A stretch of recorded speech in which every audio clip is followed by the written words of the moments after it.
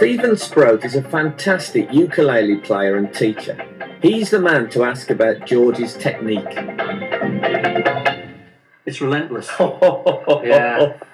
That is like watching a Rottweiler on a postman. Yeah. How good a ukulele player was George Formby? He was incredible, really. He had a particular right-hand technique that he made his own, and there hasn't really been a uke player since Formby, or even before Formby, that played quite like him. A very, very good rhythm player. Because I get quite angry at people, because he's very genial and sings silly songs, they kind of underestimate the musicianship of it. But that is unjust, isn't it?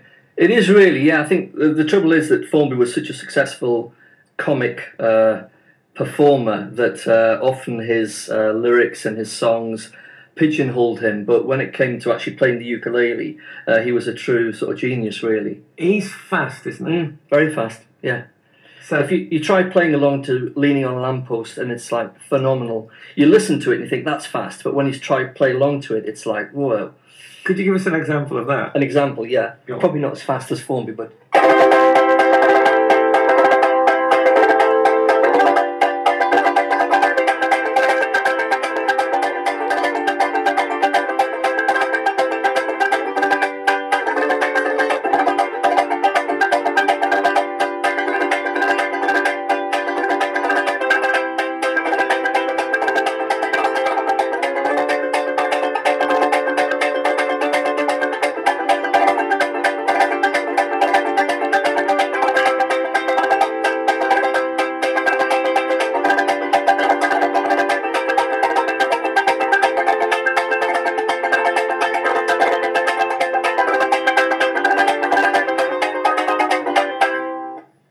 Oh!